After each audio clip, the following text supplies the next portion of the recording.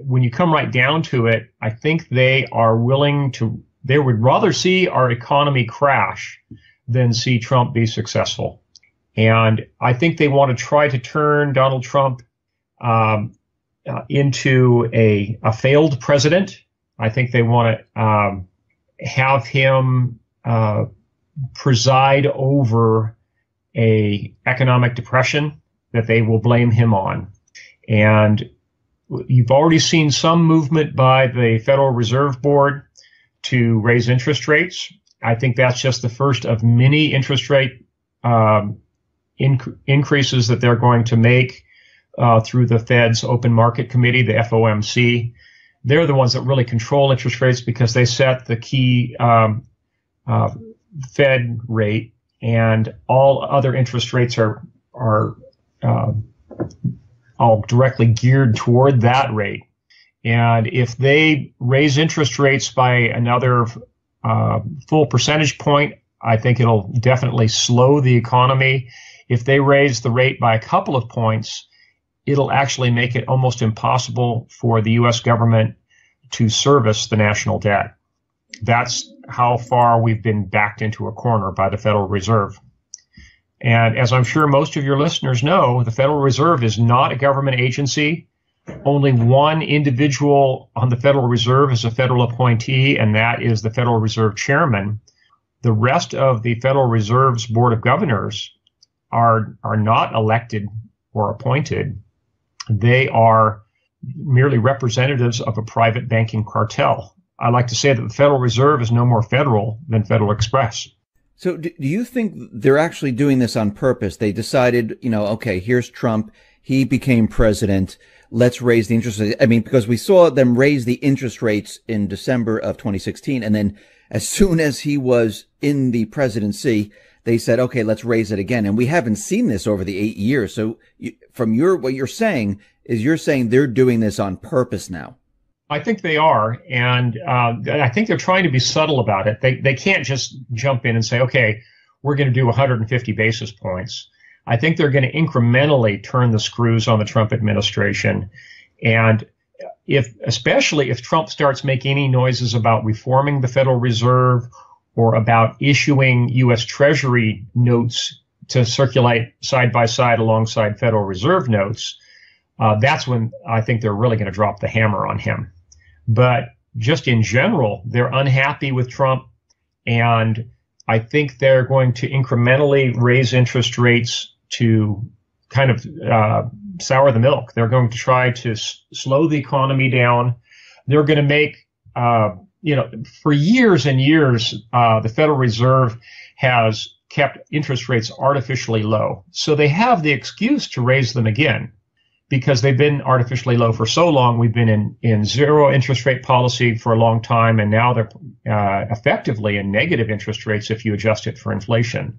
So they certainly have all the justification in the world for raising rates, and I think they're going to continue to do so as long as they are displeased with Trump and his policies. So you don't think Trump is an insider? I mean, many people say, oh, no, he's an insider. We're being fooled. Do you think he's an insider or outsider? I think a number of people on his cabinet are insiders, but he personally, I think, still considers himself a white knight, and he still considers himself an outsider. He does have a lot of business interests, a lot of banking interests, a lot of corporate interests, but that doesn't make him an insider. I don't think he is, if you want to see an insider, look at people in the mainstream media like Andrea Mitchell, who's married to Alan Greenspan, for goodness sake, or look at the nepotistic relationship between the Federal Reserve and the U.S. Treasury and the federal regulators on the Securities and Exchange Commission. It's like a revolving door. We had the debt ceiling date come up on March 15th, and it wasn't even out in the corporate media. No one really even mentioned it, actually. Just kind of blew by and nothing really happened. We haven't hit the $20 trillion mark. I mean, during Trump's campaign, he says, you know, the debt ceiling shouldn't have been raised, and it was in the past, and he was kind of against it. What do you think he's going to do this time? Because eventually we're going to reach that 20 trillion and we're going to run out of funds. So what happens? The president heads the executive branch. It's Congress that holds the purse strings. And unless he can get the cooperation of Congress, which he doesn't seem to have, and I think his attempts to disassemble Obamacare is prime evidence that he does not have the cooperation of Paul Ryan and the Republican majority Congress. The cooperation just isn't there. And unless all that he can really do is veto budgets and cause another crisis, as we saw a few years back, where there was a crisis over the federal debt ceiling, and we had no working budget. Beyond that, there's not a lot the president can do.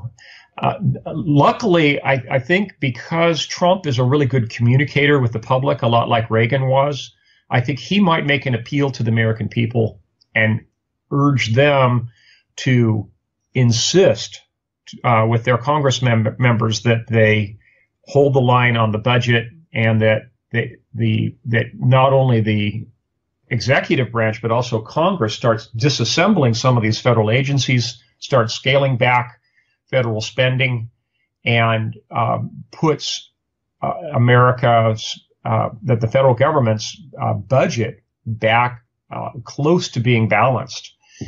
I think that's his goal, but I think that circumstances are probably going to get in the way of that goal, because there'll probably be a crisis, whether it's a foreign military intervention or whether it's a financial crisis or a monetary crisis.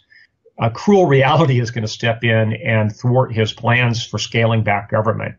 In fact, if anything, if there is a crisis, it'll be used as the excuse for more government, bigger government, more deficit spending, and on we go.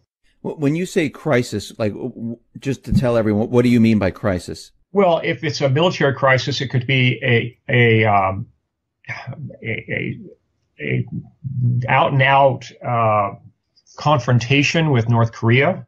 We could have a confrontation with Russia. We could have a proxy confrontation with Russia in Syria. There could be the Syrian civil war could spin into a regional war and then a world war. We could literally have World War III. And of course, the other imponderable is the situation with China and their territorial expansion in the South China Sea and their construction of artificial islands that are basically being used like giant aircraft carriers. There's any number of crises that could get completely out of control globally that could be used as the excuse for more government, bigger government, higher taxes, higher debt ceilings, the whole works. That's internationally. Domestically, we could have a monetary crisis. We could have a debt crisis, or we could have a financial crisis with perturbations in interest rates, as we alluded to earlier in this conversation. So there's any number of different crises that could come to the fore and basically push the Trump railroad off onto a siding. All of his plans for scaling back government could just go by the wayside. I just wanted to talk about North Korea for a second, because in the corporate media and Tillerson and Nikki Haley and the rest, they've been pushing the idea that North Korea is going to develop this nuclear weapon. They'll make it small enough to put it on top of a missile system. We know that North Korea has been testing some missile systems. Are they leading Trump down this path to get to war with North Korea? I don't know whether it's intentional or not. And a lot of the North Korean threat actually has been exaggerated. To begin with, to the best of my knowledge, and I do have some contacts within the Department of Energy on this, to the best of my knowledge, North Korea only possesses fission bomb technology, not fusion bomb technology. Basically, that means they have the A bomb, they don't have the H bomb. And for a real credible threat to the United States, where they might have a chance to actually challenge the United States and get into a nuclear standoff with the United States, they would have to have H-bomb technology, because traditional fission bombs, Hiroshima-style bombs, just don't match up. If they were to drop or deliver somehow a fission bomb to the United States, that would cause massive damage, but it would not take down the United States.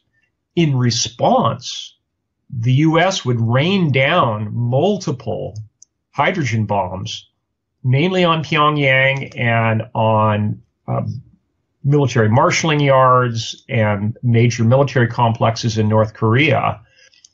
The response would be so devastating and so disproportionate that I don't think that Korea would even attempt it in the first place.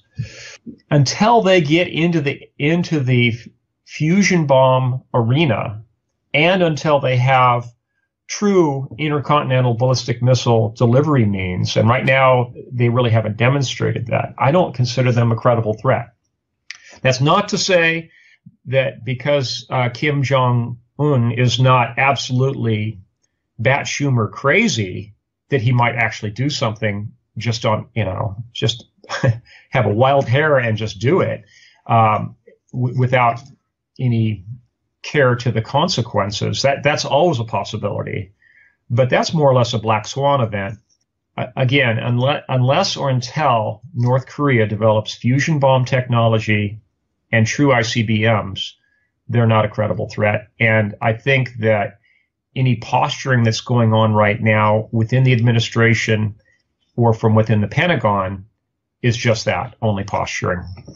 From your sources, have you heard anything about the U.S. preparing some type of covert mission into North Korea? There are certain individuals. I haven't heard anything along those lines, and even if I had, I probably would admit it publicly.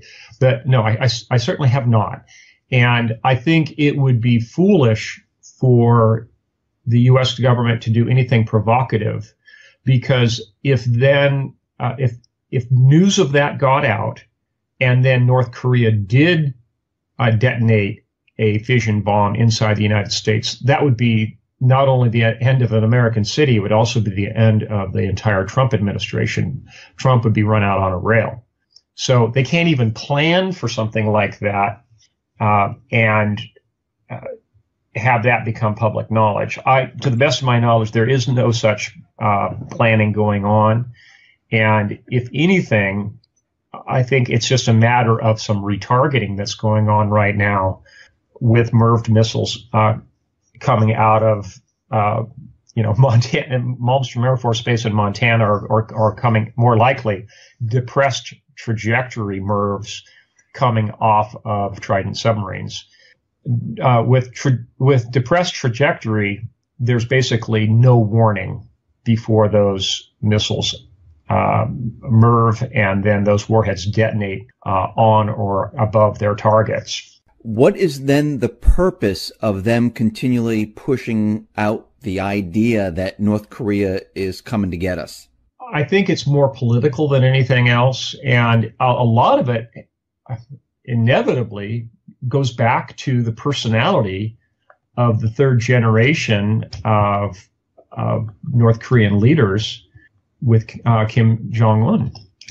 He is a very unstable guy, and he's been parodied. He and his father were both parodied horribly by the American mass media, with the classic "I'm so Ronery" routine. He's easy to pick on, and he's easy to turn into the bogeyman to be afraid of by folks, especially, I hate to say it, there's some within the Pentagon who are actually playing up these fears. You don't think that maybe, I mean, I heard some talk about they were using some type of cyber warfare to redirect North Korea's missiles where they, flew them off into the ocean. They didn't work that well. I hate to say it, but you can't really use cyber weapons on a country that is essentially a dark country. If you look at a satellite picture of East Asia at night, you see this big black blob just north of South Korea. That's North Korea. And you see one or two little lights for Pyongyang, and that's it. North Korea is still essentially living in 1950s technology. Their level of automation is very low. Their computing systems that they have are discrete, isolated, essentially air-gapped systems. Unless you have a human agent who's going to insert a program, a virus or a Trojan horse worm, whatever, into the computing system that they use for their missile systems, and so far as I know, the missile systems they have are not long range, you're basically not going to be able to affect those computing systems. It's not like the Western powers where everything is interlinked and intertwinkled. You really don't have the opportunity to get a virus into their system because all their systems are air-gapped. And frankly, I think that the vast majority of their systems are not even computerized to begin with. We're talking dumb atom bombs, dumb fission bombs that would be dropped from a plane or perhaps transported on a short to medium range missile. They just don't have the technology, and you can't exploit technology that doesn't exist. So the talk of, I mean, what you're saying is that since they're not as developed, all this talk about North Korea cyber attacking Sony and the rest is kind of hard to believe. Yeah, that's just not credible, simply because there just aren't enough computers in North Korea, and there's not enough connectivity from North Korea, except a bit through China, for them to even have a cyber warfare force that's in any way capable.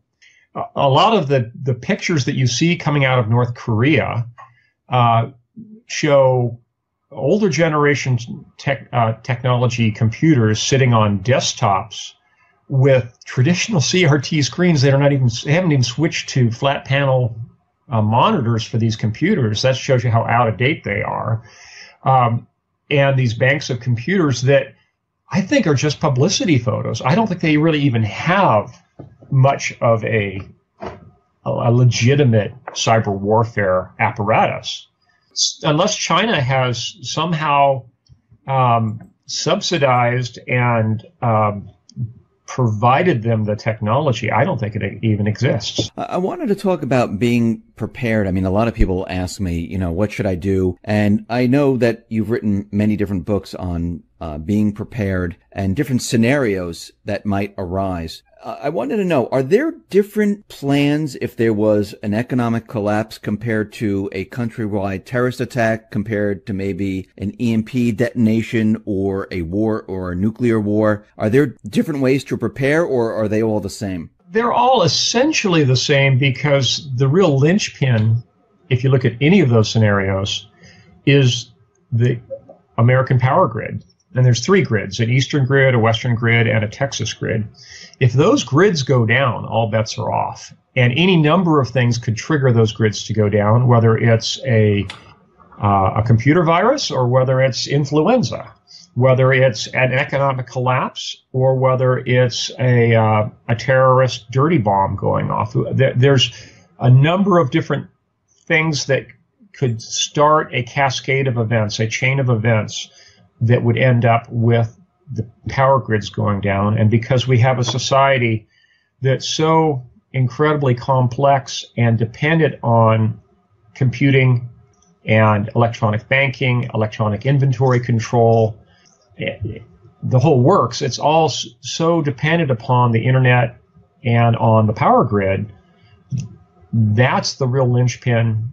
And once that the grids go down, all bets are off. What do you put the odds at that the power grid could come down? I would say in our lifetime, there's probably a close to 50-50 chance that we could see the grids go down for a period of more than a few weeks. And that is, from an actuarial standpoint, is a very scary figure, because if the grids do go down for more than a couple of weeks, we're going to see massive loss of life, chaos in the cities, and it could even get to the point where, as I portray in my novels, that it's just not recoverable, where you have a complete societal collapse that's triggered by the grid collapse.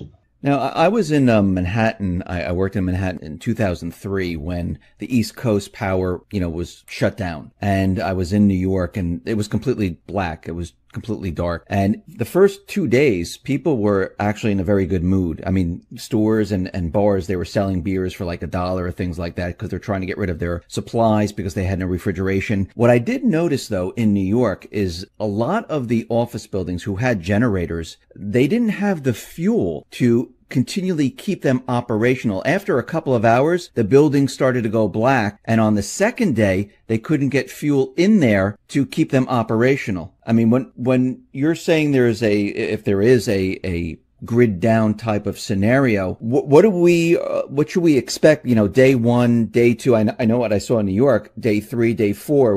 What are we going to see? Well, the crucial thing is around day 3, where the gravity tanks for the domestic water supply start to run dry.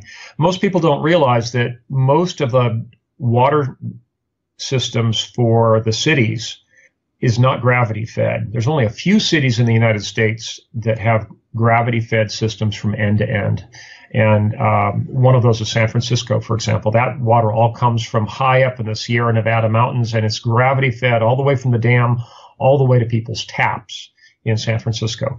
But cities like that are a tiny minority. Most cities require grid power to pump water up to gravity tanks that then serve the lines.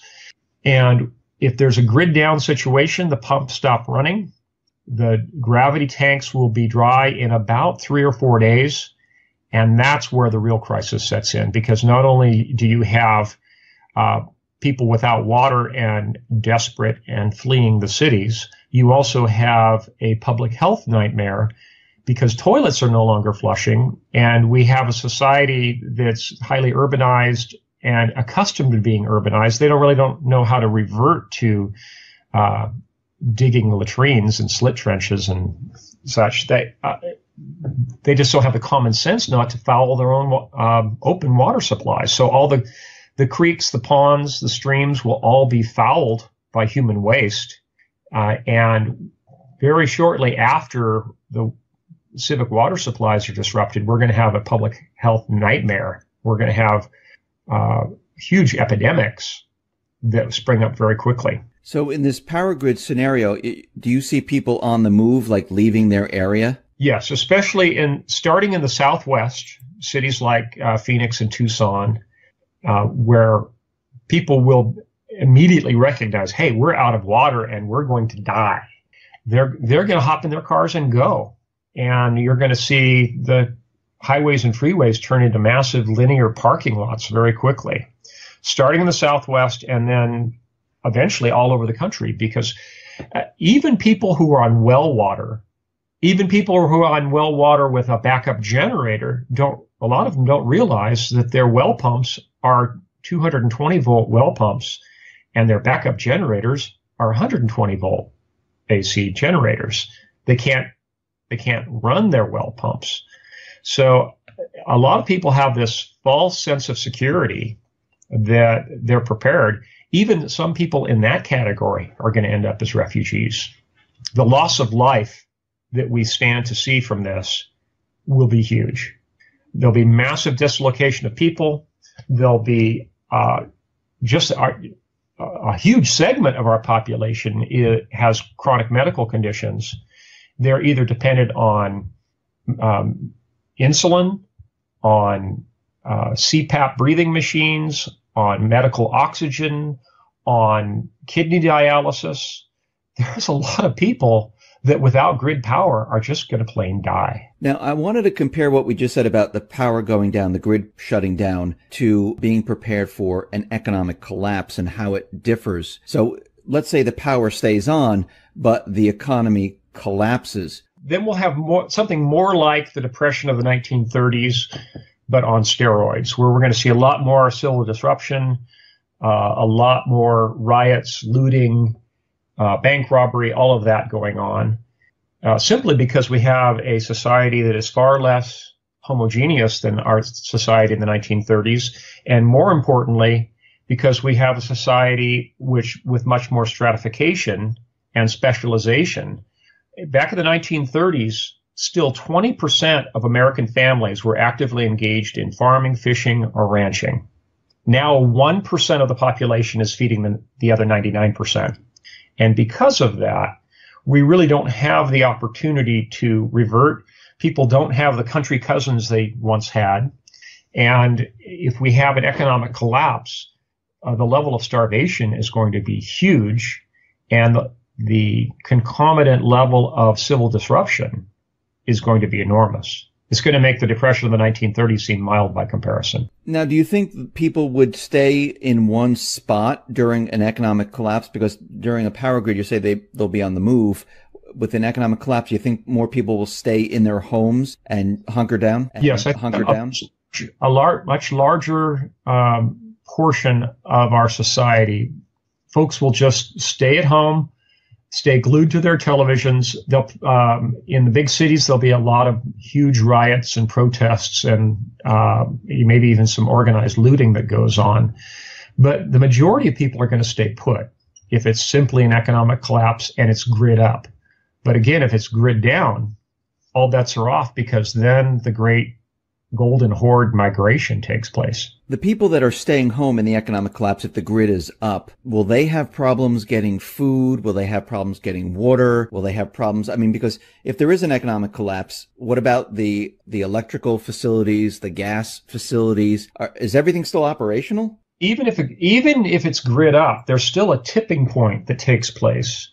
And that is, if the drivers of the 18-wheel trucks that deliver groceries to the big cities every day no longer feel safe driving into those cities because of widespread rioting and looting, if they're afraid that they're going to become the next Reginald Denny and be pulled out of their truck and see their truck looted, they're simply not going to drive into those cities. That's the tipping point where even if it's grid up, we could still see a full-scale societal collapse. Let me take this one step further. What happens if we get into war? Because there's a lot of war talk out there. And during World War I, World War II, war was really fought overseas. The people who were living in the United States really didn't see anything. If there's a World War III scenario, will the war be contained overseas? I don't think so. No, I think at the very least, we're going to see a lot of terrorist events, or we could see the infiltration of terror teams from nation states, not just terrorist groups that are ideologically driven, but we could see nation state sponsored terrorist groups, more or less like the Spetsnaz, infiltrating to contaminate water systems, to set off dirty bombs, to spread biological warfare vectors. There's any number of different things they could do to cause tremendous chaos, but the majority of the targets will be in big cities. For anyone living in the suburbs, they might be partially affected. For anyone living way out in the hinterboonies, you'll probably be safe. So it's just one more reason to head for the hills, to move to a lightly populated area that's well removed from major population centers. When you say hit the cities, you're talking about missiles, like hitting the cities? Whether it's missiles or whether it's terror attacks, terrorists don't attack where the population density is light. They attack where they get their biggest bang for the buck and where the mass media is present to publicize it, because that's what they're really after. They want to instill terror into the hearts of the citizenry, and you do that with television cameras. So you go where the television cameras are, the big cities. So for your advice to people, when we talk about all these different scenarios, what is the best way to prepare for this? What should they have on hand? Well, people need to stock up, they need to team up, and they need to train up. People need to have at least a 3-month food supply on hand. I think 3 years is more prudent. And people need to team up with their neighbors, and they need to train up essentially to create like a neighborhood watch on steroids. And that is best done in a small town environment or in the countryside. And once you have a population over about 5,000 people, it's really hard to maintain any kind of law and order, because you kind of lose the whole concept of the we-they paradigm. I talk about that in my blog. If you go back through my blog archives at survivalblog.com, I posted an article a few years back that was called Mineshaft or Gemeinschaft. And I also did an article on the we-they paradigm. It's only when you have a small town that you have a sense of cohesion, and where you have the opportunity to essentially barricade a town and filter out the bad elements coming into the town, where you don't want to have gangs of looters coming into your town. It might even come to a situation where you have to roadblock cities, and you can only do that in a town that has a population of somewhere between 300 to 500 and a population of about 5 to 7,000. Any smaller than that lower number, and you don't have enough manpower to maintain roadblocks 24 hours a day, 360 degrees around a town. And any population higher than that, you lose the sense of cohesion. So it only leaves really a certain number of cities, of small towns, that are a sufficient distance away from the major metropolitan areas that they're not going to be immediately swarmed, that are going to be your best opportunities. Those are your best locales for relocation strategically. James, thank you very much for being on the X22 Report Spotlight. I really appreciate it. Once again, how can people see your work and get your books? Again, it's at survivalblog.com, and all of my books are available at public libraries. I'm not here to sell books, but I've had 3 nonfiction books published, 2 of which have been bestsellers for Penguin. And I've also published 7 novels, 3 of which have been New York Times bestsellers. That's the Patriot series, and my new series is called the Counter Caliphate Chronicles. The first book of that has been published. But again, everything that I've been talking about here is available free of charge. When you come right down to it, I think they would rather see our economy crash than see Trump be successful. And I think they want to try to turn Donald Trump into a failed president. I think they want to have him preside over a economic depression that they will blame him on. And you've already seen some movement by the Federal Reserve Board to raise interest rates. I think that's just the first of many interest rate increases that they're going to make through the Fed's Open Market Committee, the FOMC. They're the ones that really control interest rates because they set the key Fed rate, and all other interest rates are all directly geared toward that rate. And if they raise interest rates by another full percentage point, I think it'll definitely slow the economy. If they raise the rate by a couple of points, it'll actually make it almost impossible for the U.S. government to service the national debt. That's how far we've been backed into a corner by the Federal Reserve. And as I'm sure most of your listeners know, the Federal Reserve is not a government agency. Only one individual on the Federal Reserve is a federal appointee, and that is the Federal Reserve Chairman. The rest of the Federal Reserve's Board of Governors are not elected or appointed. They are merely representatives of a private banking cartel. I like to say that the Federal Reserve is no more federal than Federal Express. So do you think they're actually doing this on purpose? They decided, okay, here's Trump. He became president. Let's raise the interest rates. I mean, because we saw them raise the interest rates in December of 2016. And then as soon as he was in the presidency, they said, okay, let's raise it again. And we haven't seen this over the 8 years. So from what you're saying is you're saying they're doing this on purpose now. I think they are, and I think they're trying to be subtle about it. They can't just jump in and say, okay, we're going to do 150 basis points.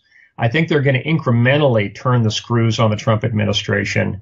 And especially if Trump starts making any noises about reforming the Federal Reserve or about issuing U.S. Treasury notes to circulate side by side alongside Federal Reserve notes, that's when I think they're really going to drop the hammer on him. But just in general, they're unhappy with Trump, and I think they're going to incrementally raise interest rates to kind of sour the milk. They're going to try to slow the economy down. They're going to make, for years and years, the Federal Reserve has kept interest rates artificially low. So they have the excuse to raise them again, because they've been artificially low for so long. We've been in zero interest rate policy for a long time, and now they're effectively in negative interest rates if you adjust it for inflation. So they certainly have all the justification in the world for raising rates, and I think they're going to continue to do so as long as they are displeased with Trump and his policies. So you don't think Trump is an insider? I mean, many people say, oh, no, he's an insider. We're being fooled. Do you think he's an insider or outsider? I think a number of people on his cabinet are insiders, but he personally, I think, still considers himself a white knight, and he still considers himself an outsider. He does have a lot of business interests, a lot of banking interests, a lot of corporate interests, but that doesn't make him an insider. I don't think he is, if you want to see an insider, look at people in the mainstream media like Andrea Mitchell, who's married to Alan Greenspan, for goodness sake, or look at the nepotistic relationship between the Federal Reserve and the U.S. Treasury and the federal regulators on the Securities and Exchange Commission. It's like a revolving door. We had the debt ceiling date come up on March 15th, and it wasn't even out in the corporate media. No one really even mentioned it, actually. Just kind of blew by and nothing really happened. We haven't hit the $20 trillion mark. I mean, during Trump's campaign, he says, the debt ceiling shouldn't have been raised, and it was in the past, and he was kind of against it. What do you think he's going to do this time? Because eventually we're going to reach that $20 trillion, and we're going to run out of funds. So what happens? The president heads the executive branch. It's Congress that holds the purse strings. And unless he can get the cooperation of Congress, which he doesn't seem to have, and I think his attempts to disassemble Obamacare is prime evidence that he does not have the cooperation of Paul Ryan and the Republican majority Congress. The cooperation just isn't there. And unless all that he can really do is veto budgets and cause another crisis, as we saw a few years back, where there was a crisis over the federal debt ceiling. But that's more or less a black swan event. Again, unless or until North Korea develops fusion bomb technology and true ICBMs, they're not a credible threat. And I think that any posturing that's going on right now within the administration or from within the Pentagon is just that, only posturing. From your sources, have you heard anything about the U.S. preparing some type of covert mission into North Korea? There are certain individuals. I haven't heard anything along those lines, and even if I had, I probably would admit it publicly. But no, I certainly have not. And I think it would be foolish for the U.S. government to do anything provocative, because if news of that got out, and then North Korea did detonate a fission bomb inside the United States, that would be not only the end of an American city, it would also be the end of the entire Trump administration. Trump would be run out on a rail. So they can't even plan for something like that and have that become public knowledge. To the best of my knowledge, there is no such planning going on. And if anything, I think it's just a matter of some retargeting that's going on right now with MIRV missiles coming out of, Montana, Malmstrom Air Force Base in Montana, or coming more likely depressed trajectory MIRVs coming off of Trident submarines. With depressed trajectory, there's basically no warning before those missiles MIRV, and then those warheads detonate on or above their targets. What is then the purpose of them continually pushing out the idea that North Korea is coming to get us? I think it's more political than anything else, and a lot of it inevitably goes back to the personality of the third generation of North Korean leaders with Kim Jong-un. He is a very unstable guy, and he's been parodied. He and his father were both parodied horribly by the American mass media, with the classic "I'm so Ronery" routine. He's easy to pick on, and he's easy to turn into the bogeyman to be afraid of by folks, especially. And we had no working budget. Beyond that, there's not a lot the president can do. Luckily, I think because Trump is a really good communicator with the public, a lot like Reagan was, I think he might make an appeal to the American people and urge them to insist with their Congress members that they hold the line on the budget, and that not only the executive branch but also Congress starts disassembling some of these federal agencies, starts scaling back federal spending, and puts that the federal government's budget back close to being balanced.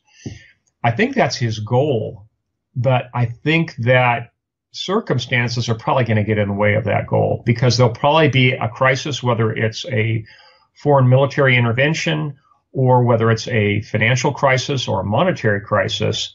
A cruel reality is going to step in and thwart his plans for scaling back government.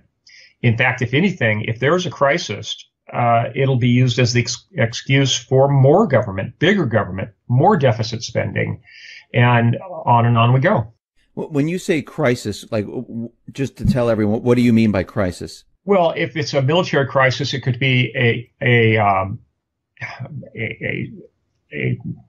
out and out confrontation with North Korea. We could have a confrontation with Russia. We could have a proxy confrontation with Russia in Syria. There could be the Syrian civil war could spin into a regional war and then a world war.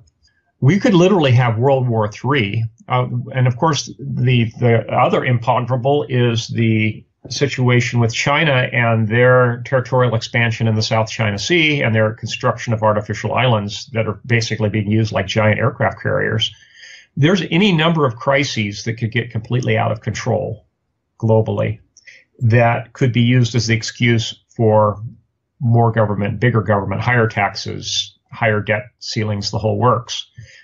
That's internationally. Domestically, we could have a monetary crisis. We could have a debt crisis, or we could have a financial crisis with perturbations in interest rates, as we alluded to earlier in this conversation. So there's any number of different crises that could come to the fore and basically push the Trump railroad off onto a siding. All of his plans for scaling back government could just go by the wayside. I just wanted to talk about North Korea for a second because in the corporate media and Tillerson and Nikki Haley and the rest, they've been pushing the idea that North Korea is going to develop this nuclear weapon. They'll make it small enough to put it on top of a missile system. We know that North Korea has been testing some missile systems. Are they leading Trump down this path to get to war with North Korea? I don't know whether it's intentional or not. And a lot of the North Korean threat actually has been exaggerated.